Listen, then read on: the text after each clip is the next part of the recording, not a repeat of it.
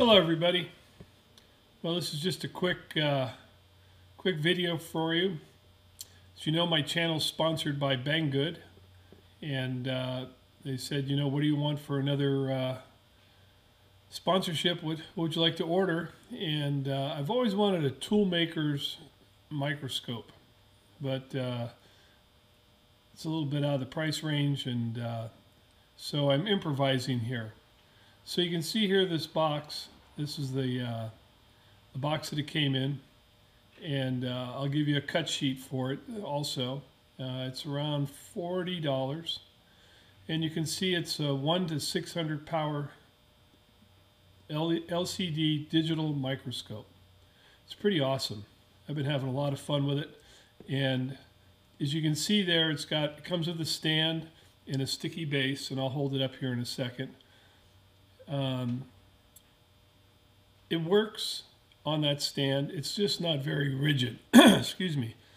So I improvised, and I'm going to show you my improvisation that I did.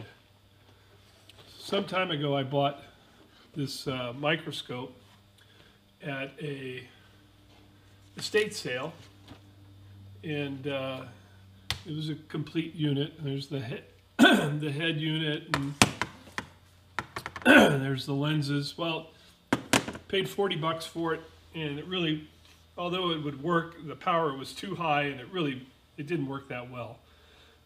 Excuse me.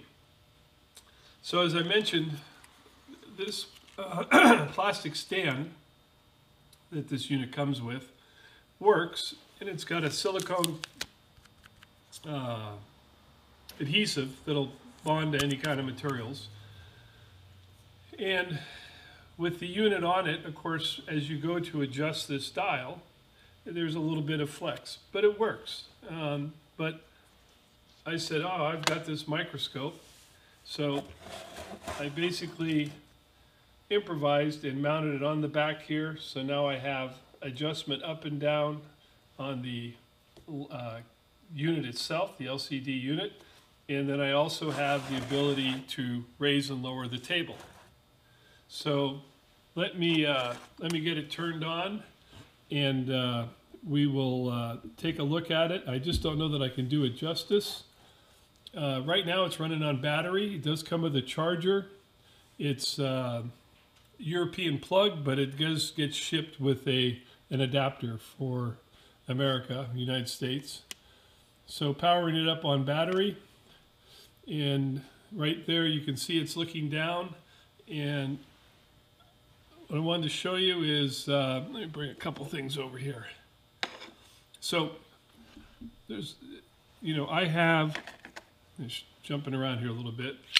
So I have a nice magnifier, and you know, here's a carbide insert, and I struggle sometimes trying to look at the carbide insert or many other small items using this.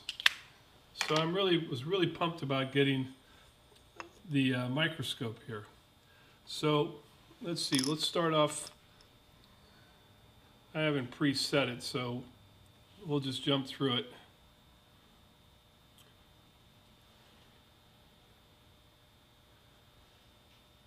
Now I don't know how good that's coming up for you guys, but I gotta press the camera back here, see what you're seeing. But I think you can see that's a pretty good picture. Let me see if I can move you in a little closer, and I'll work around you. So there's the two carbide inserts. Now, if we go out of focus and I bring the table up and go to the high magnification, if I can do this, reaching around the camera.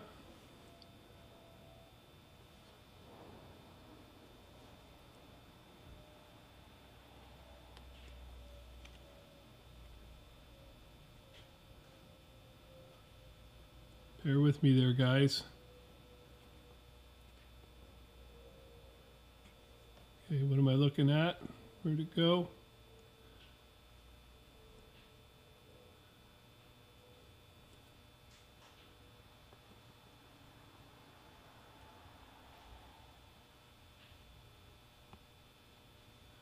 So hopefully you can see that, and you can see the power of this microscope there.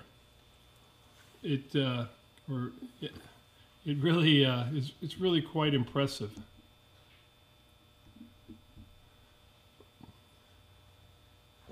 Oh. My table was a little sticky, so I went and oiled it, and now my table is not sticky anymore. So I gotta fix that. But all right, let's get it back in focus here.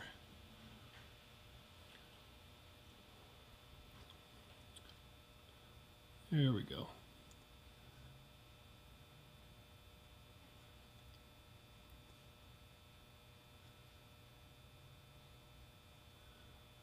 So I can actually fine adjust with the table, or I can do it here with the unit on the camera lens. So you might notice, I think this is the one, but you might notice right, I'm going to reach in here with a pointer, try to.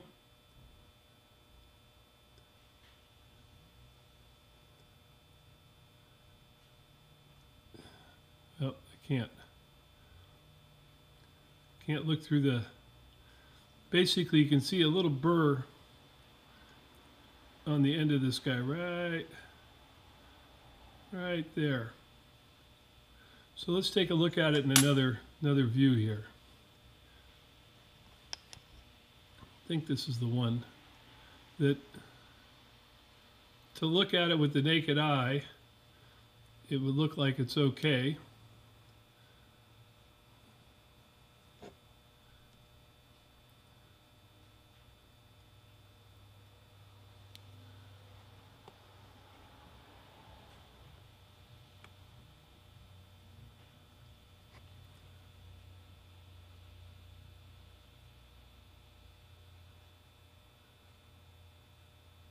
No, that's not the one.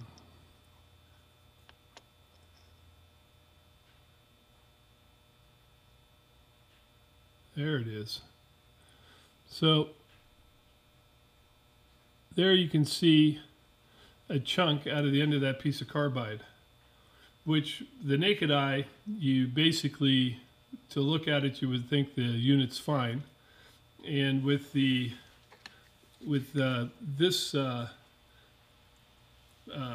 magnifier, if you knew what you were looking for, you'd see it. But quite awesome. So anyway, I thought I'd show it to you. It's my inexpensive toolmaker's microscope. And if we were to go back down, let's see, let's put it back there. We'll go back down out of focus. And you can see we can bring it into focus right there.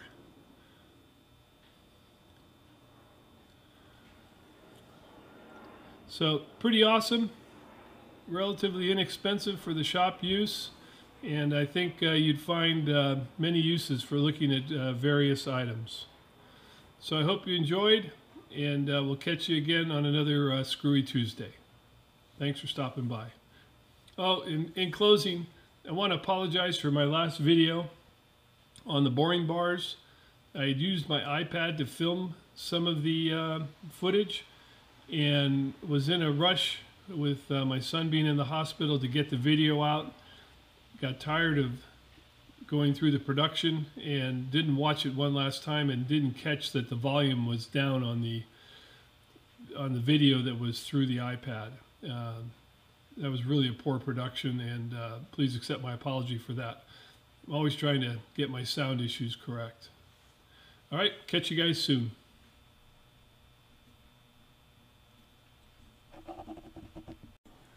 Well, always when I go to shut the camera off, I think of something else. So I was just showing you, I've got, the two units sitting down here, and there's the table for the actual microscope. Fooling around with different pieces that are down here, and maybe little vise setups and what have you. But I wanted to show you one other thing, and first we'll swing over here to. Here's my buddy Howie. He's snoozing there, just had dinner. and he's liking the lawn cushion there to keep him warm off the concrete here during the rain. But the thing that I wanted to mention to you is I'm going to look at setting this camera up also on my Noga, the microscope, on the Noga end, and that way it can actually be, since it's portable, doesn't require a cord, it runs on batteries, but you can see there's the charger plugged in right there. Since it's portable, with the Noga, I'll be able to go over and set it up on the lathe or the mill and really get some close-up things when I need it. It would really be cool if the unit had crosshairs, but hey, it is what it is. Okay, now we're done.